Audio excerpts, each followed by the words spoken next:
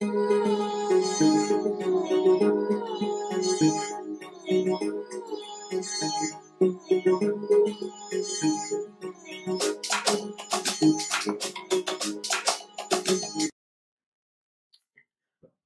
welcome back. Welcome back.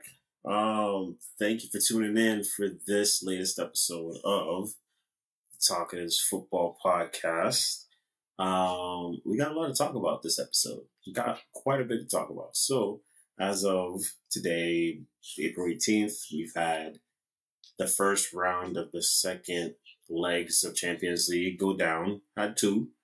There's one particular we're going to talk about, but we'll save that one for a bit. Because I was quite surprised by what happened with the Milan tie. Not going to lie to you. Milan finished the deal.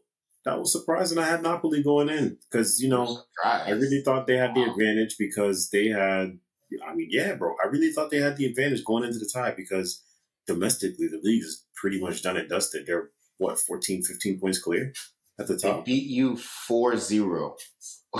They toasted Napoli 4-0. Why are you surprised? No, it was 2-0 aggregate. What do you mean? I mean, in the league.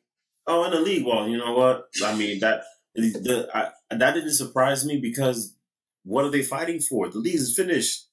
The league is finished 15 well, I guess that's their problem then. I guess they've already wrapped up. They've already wrapped up Serie A, and they don't really want to play. I don't know. Maybe they just think they can't win, or they're not. The levels aren't transferring from how they've been over the season. And mind you, recently they've been losing a lot more and drawing a lot more, but they're so far ahead that it's like they don't care anymore. They're already on vacation. They're in Hawaii. They're in Cuba. They're in Greece right now. So. And Milan have their number. Milan know how to beat them.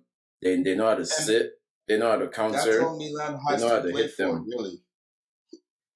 Yeah. So they will have the Champions League to play for. Fun fact: the last time AC Milan made it to the semifinals of the Champions League was 2007, and they won it that year. Wow. So maybe they have some belief that they could win it. Because that's all they got. They're in fourth place. Literally, that's all they got. Yep, they're in fourth place. These guys are 22 points behind Napoli. Fourth place? Yeah. I didn't. Wow. Yep. Wow. Milan's on 53. Napoli's on 75. So, the league is done and toasted. They just have to make sure they finish top four. Hey, maybe they don't have to finish top four if they win the Champions League. Right. I think I know who my dark horse is. Stop it. Hey, you never know. Hey, I mean, who am I going to support? Who out of the remaining teams, who am I going to support? It's not going to be City. It's not going to be Madrid. It's not going to be Bayern. It's going to be AC Milan. It's like rooting for your Premier League brethren. You'd rather root for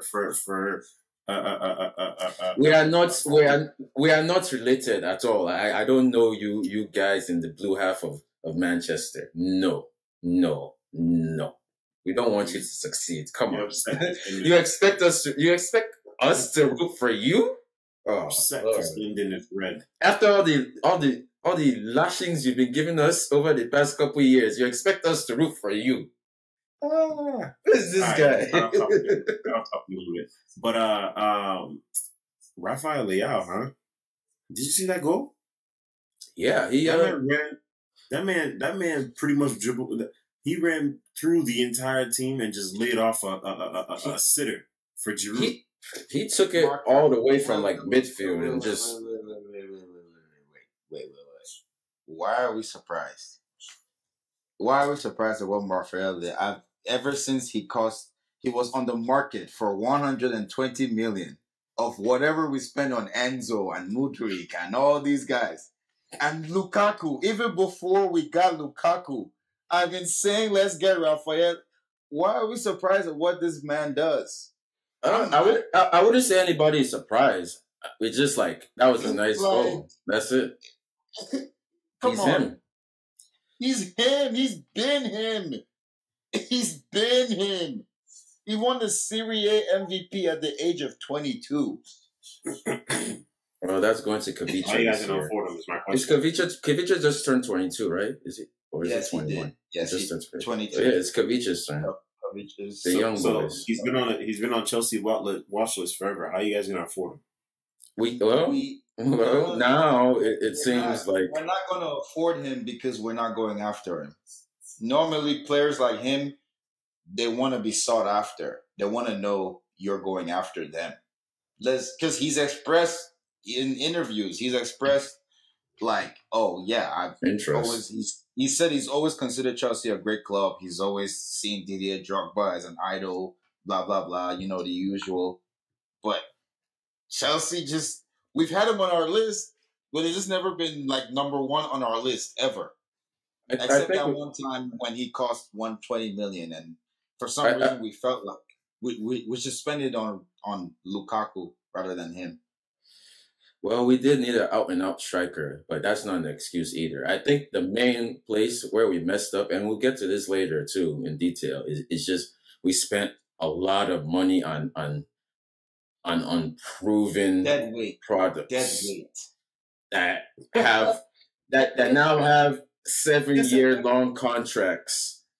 Dead weight. After the season, they still have 6 years on their contract. These 7 years was genius. Now it's in FFP terms. In FFP terms, it's genius because it spreads it over the 7 years. But like in reality, looking at what we have to deal with and how it turned out with those players, now it's looking like Todd Boehly. What? Why did you set us up like this? But yeah, Leao is someone I covet. It's very simple. I mean, allow me to go on a soliloquy here. I mean, hold on. Before your soliloquy, let's just formally introduce the topic. So, Chelsea, you've had quite a last 10 days, I'll say. So Real Madrid dumped you out of the Champions League today, convincingly so today. Yo, Rodrigo walked in. Us how to score. Because those 2 chances Rodrigo had, we had, and we didn't put them away. And one of them landed to Conte. Let me show you how to score goals. That's what they did. Go on. Sorry. Conte has been known not to be a finisher. And then as far as the Cucurella chance, to be honest, I think he did all he could have in that situation. I personally think Courtois made an amazing save. Facts. That's just me. Outside of the shot that Cucurella ended up taking, he would have had to take that chance first time. And with the way he got there, he was off balance. I think he had more opportunity of skying the ball, which is why he took that touch. I was saying, a truly elite wing back like Marcus Alonso would have blasted that in, but Cucurella is a fraud. He's officially on fraud watch, and I hope Man City come in with a bid for him because you guys need. No, we're going after Chilwell. Actually, we're going after Chilwell. Actually. Chilwell just signed a new contract like a week ago. Yeah, all right. You've already extended the way we see it. You've already extended him for us. You've done the hard part. So, anyways, but before you guys go into soliloquy, because I know you guys have a lot to say about Chelsea, but I just want to single out one Zacharias. Dennis Zakaria? No. This one on our podcast here. Last episode, you said some foolishness and you talked some nonsense on my guy Ake's name. I need you to not only walk back, I need you to apologize for disrespecting this man. After what I saw now, hold on, wait. After what I saw today, coupled with what I saw over the weekend, for you to say Chalobah and Badiashile better than way better. Bro, the way they got done and dusted on Saturday. Don't do this. Here's why. At one point, Brighton had 70% possession over you. No, can you compare the matches Nathan Ake has played compared to those two guys combined? Yes, now big matches Ake has way played. more than Made big my saves. point exactly. And it's not like Nathan Ake is void of mistakes. The guy's been solid. Ever since he got to Man City, ever since he stepped foot in Man City, he's been solid. Ever since then, been solid. Outside of his first year, he's been solid. How long has he been there? 2 years. Outside of his first year, he's been solid. Oh, he said, "Thank you for saying outside." Listen, he needs a growth period. He needs some growth period. Meanwhile, you guys, you slot them in, and it's like, it's open season back there. I'll think about that. It's open season back there. Anytime, bro. Look. When we were comparing those players, this is what we said. We said we're comparing them based on the limited sample size that Chalobah and Badiashile have played compared to Ake. Ake has been stuck in for Man City for what, a year, 2 years now. Chalobah is probably like his fourth game all season. Fourth game starting all season. And so it's only one time he got cooked, and that was when who cooked there? Was it Rodrigo? But he went for the tackle and he missed. A lot of players do that. 9 out of 10 times he makes that tackle, but he's not match fit. He did his best. I think he had a decent game. Honestly, I don't blame him for what happened because everybody else was bad as well. If we had finished our chances, it wouldn't matter that he got cooked. Maybe at that point it would be 2-1 to Chelsea if we knew how to finish. So it's not even his fault. Disclaimer: you have to cancel out the Conte chance. Conte is known not to be a finisher. Oh yeah, but he has finished. But he's had a couple good finishes though. It's still a chance. It's still a chance, and he missed it. I don't blame him for missing it, but he did miss it. But it was a chance. It's the first time for everything. And today wasn't that day. No, might not score one for 2 years for Chelsea this season. Yeah. No day. It's almost like we're snake bitten, and our players go into the match knowing something is gonna go wrong, and so you can see it how they handle the ball. It's like all hot potato. Like either one player is trying to do too much, or another player is not doing enough, and he's just being complacent, either passing it back, not making the right read, or just not following through on a tackle. And no, I get it. Conte is not on. He's barely 70%. Games maybe might be 80%, but still, going up against Vinicius, you need to be a damn near 95%. I think that's the most frustrating part too. Just how disjointed they play. Because it's you can see how the potential of these players, how good they could be, but they're just not. They're in their head. I'm saying, they're it's all in their head. It's been such a bad season that you can just see, they just want it to be over. Number one, they're low on confidence. So whatever pass they make, it's just not with the same energy. They're not playing with the same energy. They're playing soccer, but they're playing they're playing the championship. There's an energy and an intensity that comes with playing for Chelsea, and I've seen it because we won the Champions League. My goodness, some of these players won the Champions League, but even the players that won the Champions League are not playing with that, and partially because of injury, partially because they're not match fit. I mean, my goodness, there's no way Kai Havertz is match fit. The guy hasn't played in 2-3 matches, not a single play in 2 weeks. Mason Mount has gone missing. He hasn't even been in the lineup for how long? Conor Gallagher, I applaud the guy for whatever he did over the weekend, but this is the first time he's starting back-to-back games through the season. He doesn't understand what it's like to be a starter for. You're playing guys out of position. Chalobah should not be playing left center back. The worst thing, but That's the first time Chalupa has ever played left center back, and you're playing him at a big against game Madrid. against Real Madrid. Do you know something that was also funny? It seemed like whenever we were in possession, it was Conte up on the right next to Reece James. That really confused me a lot because like the only time that Conte has ever played in like advanced role when he had like the license to go for it was under Sarri. And that didn't really even end that well. Like so Lampard, I don't know. I feel like it never works.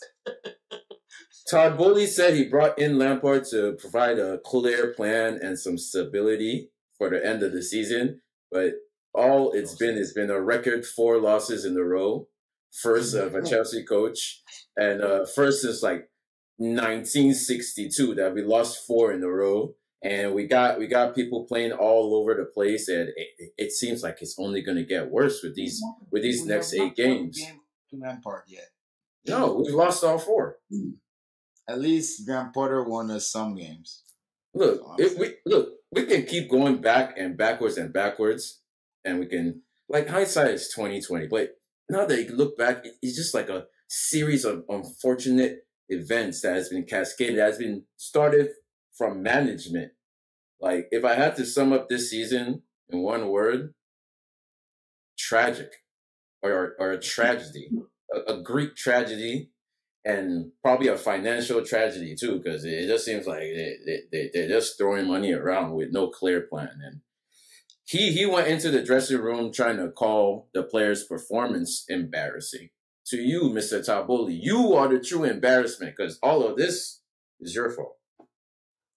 And to add to no, for real, he really thought that he could go into the players and call their performance embarrassing. Like bro. Like, all right, let me not call him. Bro, Sir, Todd Boehly, like, whatever you did clearly had negative effects.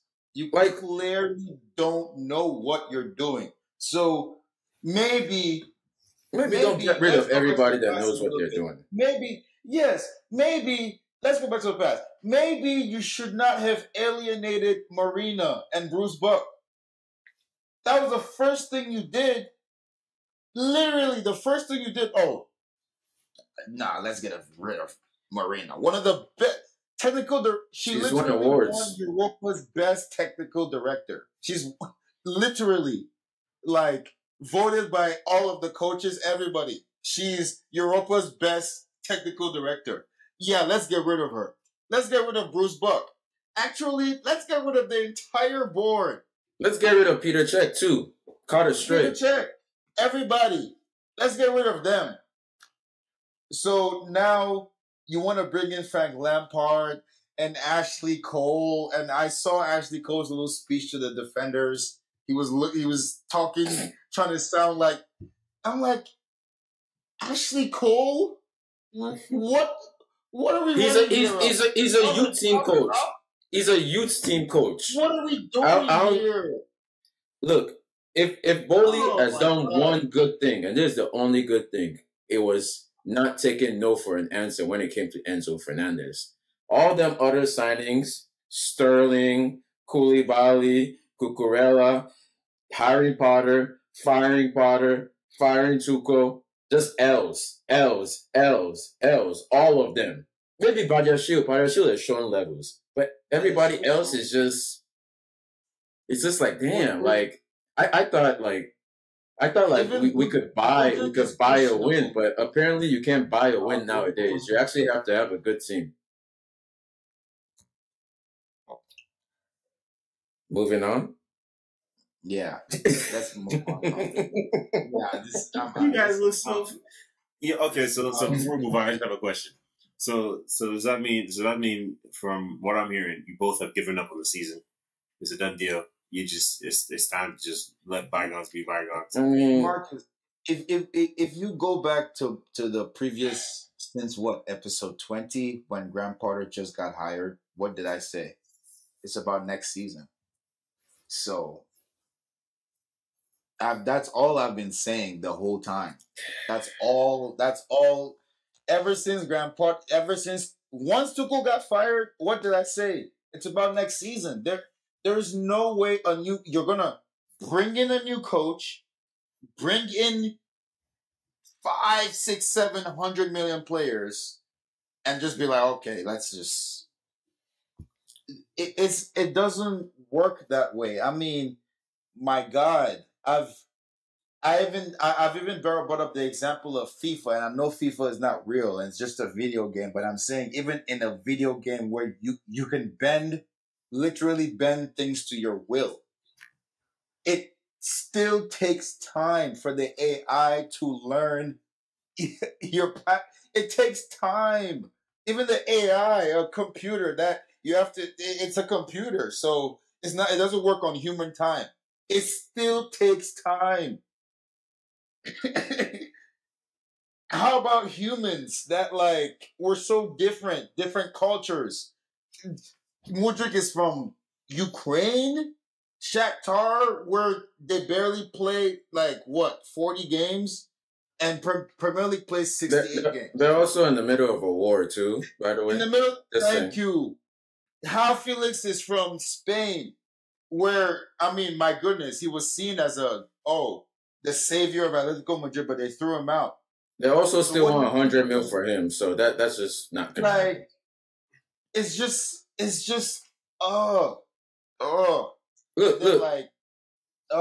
man, it's look. We got 7 games left, and these games none of them are easy games. There's I'll never say Chelsea have an easy game for at least 2-3 years now. But yeah, it's not easy games, but hey, we have Lampard, so I don't know what the plan is. I don't know if the players are just giving up at this point. I don't know what type of response we're gonna see.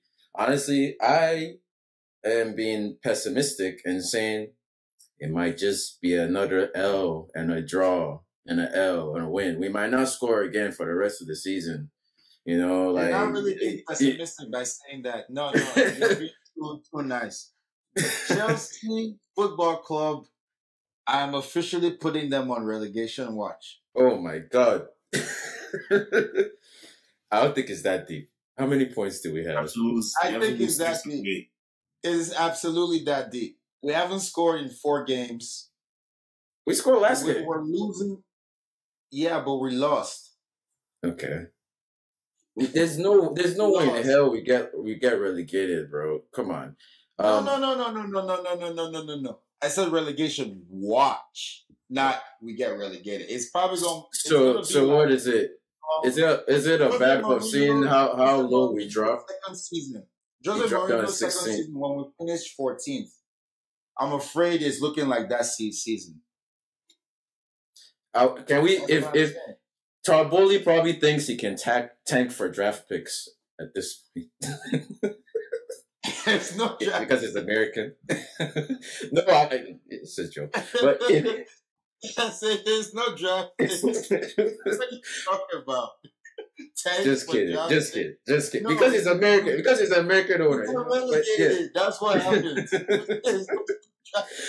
The BR Football put out a video, and it was like Todd Boehly going to the dressing room after the game, and it's like, hey, we lost the first 2 games, but we still have 5 games left in the series. Let's go, boys. It was just it's like, damn, we're so low and they're just kicking us. They just but hey, it's fun. It's fun. Chelsea are the punching bag of the season. Yeah, it's going to get a whole lot worse before it gets better. Like I said, Jose Mourinho's second spell, they got really bad. Then the next season, we won the league. So, yeah, Marcus, like you're saying, do we expect anything out from the rest of the season? No, not really. I'll be watching to see. I have 0 expectations. I don't think we'll get relegated, but I also don't think we finish higher than 10th. 10th. It's a hope. So it's a hope with a prayer. Yeah, it's like even with Lampard, and it's like you would think that a person who knows he only has so many games would devise simple, logical game plan But no, he started Dennis Zakaria, who isn't going to be at the club next season. I can't even lie. But it doesn't make any sense. But I don't know what he wants to do. He says stability and good vibes. I don't see it. He's consistently picked the wrong starting lineup. So like the sooner this season is over, the sooner I can forget this season happened. And if you ask me about last season, next season, I'm not going to reply. By the way, we're winning the Premier League next year. That's my hot take from all of this. If we get the right coach. If we get the right coach, we'll be up there. Okay. Hey man. Right. We've had 2 Italian coaches. We've had 3 coaches that have come in after a terrible time and won the league in their first year. It's happened 3 times in the past 10 years, 15 years. So, hey man, they called me a madman, but it's okay. All right. Whatever you say, boss. Let's talk Premier League. And with that, next up we have what do we have? We Liverpool. got the other side now, the successful side of London, Arsenal Football Club. Man City. Arsenal Football Club. They Man City. Actually, huh? Is that next? That's next. That's well, next. we're talking about what happened. We're talking about that weekend. Okay, what happened? Oh, the capitulation. They dropped points against one West Ham United. Drew the match 2-2. Now, the quick thing about this one is they were up 2-0 within 10 minutes. Can I get my flowers, please? Can I get my flowers? Please. No. Can I finally get my flowers about being right about Arsenal? Please. You don't get no flowers. Can someone give me my flowers? Marcus, don't give him anything. Don't give him nothing. Oh, man. He's a Chelsea fan. Chelsea fans don't deserve flowers. Wait. Marcus, haven't I been saying this since the start of the season? Since the start. I'm telling you, brother, they will find a way to give this back to Man City. And Man City will take it. And run for the hills. Take it and run for the hills. Serial bottlers. Look, if they bottle this league, which it increasingly looks like they will, I'm never going to forgive them because I have been defending them for at least 26 of 31 episodes, and this is what I get. Not just my team being trash, but them thrown away at the end to West Ham and Liverpool. Like, sad. All we need to do now is just see them next Wednesday. 3 points. Champions League. Champions League. Premier League title is in our hands, and it will be the first to three-peat since I think United was the last one that did it. Disgraceful. What do you mean disgraceful? You mean fateful, ordained, destiny, paid for. You trash. Bribed. Financial misconduct. Incoming transfer ban. All right, so while Arsenal was dropping points, the team right behind them, my Manchester City, went down to Leicester and did some good work. Really showed those Foxes who's boss. Erling Haaland continuing his record-breaking season. 2 goals on the spin in that game. 1 penalty, 1 from open play. The guy's a machine, man. The guy's a machine. Yeah. He's a Terminator. Yes, he is. 70 million. That's all we paid for him. His release clause. Yes. It's a damn shame. Well, yep, City are on the title march once again. I don't know. I thought Arsenal could stop them, but hey, it's City. It looks like even Bayern tomorrow. Like, that's another team. I'm way more disappointed in them than anybody else. I'm more disappointed in Bayern than I am in my team because at least my team have an excuse. But then Bayern bottled it. Bayern capitulated. How do you lose 3-0 in the first leg? Whatever. Because we are just too good. Yo, in fact, you heard it here first. We're going to close out tomorrow's leg in style. It's going to be either 2-0 either going to be 2-0 or we're going to go and break the bank with how many goals we're pushing past that keeper. It might look like Liverpool against Leeds. I'm not gonna lie. I'm not gonna hold you. Speaking of Liverpool versus Leeds, what have I been? Can I get my flowers? Okay, Zach, you're not gonna give me flowers because I didn't give you flowers. But actually, I'll give you your flowers now. What?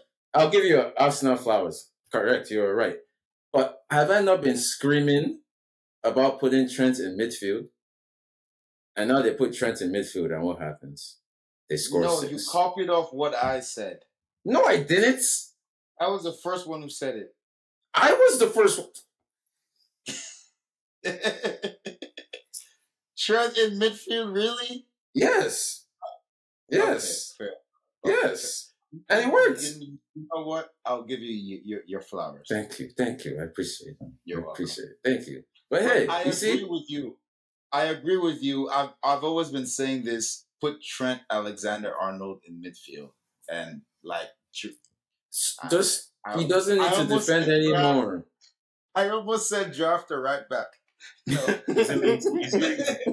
Find a young, talented right back and put him there, man. Apparently, they've given up on Bellingham, so they just put Trent in there. Find a right back. Yeah, Bellingham's gonna cost too much, bro. They're about 130. Yeah, only like Man City, Madrid, PSG, maybe Man U. Nah, not Man U, but maybe Newcastle. But he's not going there. Can't afford him. Mm-hmm. I don't even really see the hype in Bellingham. I guess because I just don't watch him. But is he really that good that he's worth 130? Yeah, I think given the right circumstances, with the team around him, the guy will blow up. I think to wrap it up, I think he's what everybody thought Pogba was going to be before all the injuries and all the off the field stuff became issues. Pogba. I mean, that same club gave us Sancho too, but also Haaland was there too, you know. Hey, I don't trust players leaving the German league to the Premier League anymore. I don't trust none of them. I mean, you need to put Sancho with his guy though, Haaland. Sancho got those numbers with Haaland. That's true. It does help when you have like a Terminator up top. A quarterback to his like number one receiver. If you take the receiver away, not all some quarterbacks are special, but some they need that dog there. That guy who knows them. So yeah, like who's Sancho's passing? Ooh, Zach, crazy idea. What if we upgrade Kovacic with Bellingham? I'm not sure. I'm not sure what. Don't worry about it. Are you FFP? Don't worry about it. We need more help than that. I'll be the one snitching to FFP. Don't worry about it. We need more help. We need more help. Well, that's just one position. Kovacic out, Bellingham in. Wing backs. We need wing backs. We need to sell Cucurella. We need wing backs. We need to shift. We need to ship Felix back to Atletico July 31st, 9 a.m. Buy him a first class ticket. And this guy was just saying we're keeping Felix. No, I want to keep Felix, but there's some other players that we can. I think we can spend that 100. There's 100. There's 100 million, and we already have Havertz. Like there's no point spending 100 million on Felix at this point. The one 100 million. The one 100 million. There's greater position of needs than Felix. Yeah, we have Mudryk, so we're good on that. But anyway, and we have Nkunku coming in. Enough about Chelsea. Let's move on to the upcoming fixtures for this week. What do we got? Let's bring it back to Arsenal. Arsenal starts off Premier League on Friday against bottom of the table Southampton. with the way Arsenal's been dropping points recently, this game is good for anything to happen. And if Arsenal were to drop points in this game, it's perfect. That's pretty much ending the Champions League. Giving points away. Ending the tie. Ending the title race. Good God. It would be a straight disaster. Straight disaster. It will be just embarrassing, and I don't think they're ever going to recover from that. This game. Like, I mean, they better not tie this game. I don't even talk about losing. They better not tie this game. That's all I'm saying. they anything less than a win is a disaster for them. And it's Southampton, the worst team in the league. Manchester City side of me would love.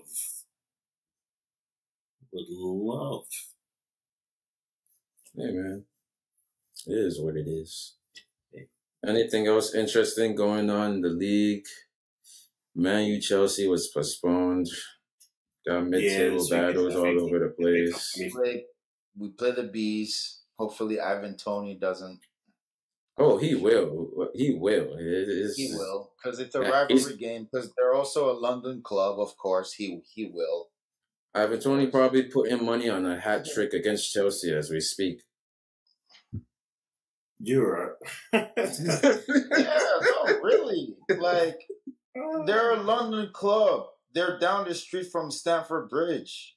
What do you think the Brentford players are thinking? Like, I don't understand why does every club show up to Chelsea like it's a Champions League final, but then they go to Liverpool. They hate us because they ain't us. They ain't us. They ain't us. No, they hate us because they ain't us. No. Let me tell you game real quick. Speak game. The clubs at the bottom of the table, relegation zone, points are so tight. Goal difference is gonna make the difference. And right now it's an open highway to your goal. That's why. Brentford not in relegation, but like still like any club in London is just they always punish us because no other club in London has won the Champions League. Am I wrong? No, I'm not wrong. So yeah, they always want to punish us, because like I said, they hate us because they ain't us. There's one team that's won the Champions League that is an outlier apart from the usual guys. I forget what it is. In London? A London club? This source is saying Aston Villa and Nottingham Forest. I think that's what I was Those aren't London clubs. Yeah, they're not. Yeah. Apart from them, it's Liverpool and Man U. Yeah, not London clubs. No London club has won the Champions League but Chelsea. Is that why, though? I don't know. Yeah, bro, yes. What? Come on, see us bro. as a team to beat? Yeah. I don't even think they'd be thinking about it. We've won it twice. And Arsenal has won it 0. And Tottenham has won it 0. And then it's okay. Manchester City will be joining it. By this time next year, I'll be saying we won it once. I reject it in the name of Jesus. My friend, reject yourself. You should be worried about rejecting all the curses that is making you head towards relegation at this point. Y'all gonna lose to Real Madrid. So I can see when you see our club logo, do you see a lion? No. Okay. When you see our shirt, does it say Manchester City or Chelsea? It says. I mean, have you guys ever beaten Real Madrid? Don't worry about that. That's a legit question. They have once under when Real Madrid was coached by Jose Mourinho, but then they came back and beat you in the reverse leg. Yeah, they won 4-3, and then Madrid came back 3-1. Yeah. But then they also beat them in the international this has to be a friendly preseason 4-1. Come on, please. Preseason friendly. Mm-hmm. All right, well, we'll see. This is a whole new. I'll say this is a whole new Man City. That formation is like that's a crazy formation they've been playing lately. But I think Real Madrid have the tools to beat that. French kiss. They have the tools, but none of the tools have the legs. We shall see. We shall see. The last time you were in Champions League final, you said we didn't have the tools or the legs, and we still won. So we'll see. But it's not about us. It's all about the people that made it, that deserve to make it. By the way, we still got Inter and Benfica. I think Yes. Inter is going in with a And 1-0. we still got Man City's second leg against Bayern. Nah, Well, I mean, it's good as done. It's good and done and dusted. Good and done and dusted. well, I think Man City are pretty much out. There's no way they lose 4-0, so they're through. As far as Inter is up 1-0. Oh, I think Inter definitely wins this and sets a date with AC Milan. Ooh, wow, juicy. Yeah, Storytelling right there. It's some Milan double action. the same stadium twice. That's it. Same stadium. Oh, the ultras are gonna go crazy. They don't gotta go nowhere. Go home. Probably get dropped off by their wives and mothers and grandmothers at the stadium. Oh, it's that'll be war. That's a war zone. I hope they have police. They have the stadium surrounded because something crazy can happen. War. Honestly, I'm really surprised that Napoli folded. Well, it's not really surprising, but it's like Giroud missed a penalty, then Kavicha missed a penalty. Osimhen scored. I'm not surprised Napoli folded. Yeah. It is what it is. Yeah. I'm very surprised. I really thought the advantage was they would have had all the rest because they weren't going to be serious in the league because they pretty much did that job completely. Losing to a team that beat you 4-0. Big surprise. Hey, it's tough. But what I will say is Milan semi-final wouldn't be bad. Milan, I'm telling you. AC Milan, Inter Milan. Yeah. Get some Milan action going. I would say it's just as big as a Real Madrid and Man City game. Like, Real Madrid got that, Mike. I'm not ever worried about that. I don't know. I might be a smidgen worried because, like, I could see how if we could finish, we would have beaten Real Madrid. So maybe I'm a smidgen worried. It's just what it is. And right now, Real Madrid, they're on to the next one. This is what they do. That next All one I know is Chelsea only loses to champions. So, all right, we'll give you the short dub where you deserve it, I guess. We've been bashing Chelsea enough as it is today. And with that, I think that takes us to the end of this episode. Thank you for listening up until this point. As always, we love you, appreciate you. Like, comment, subscribe, share it, all that good stuff. See you on the next one. Peace.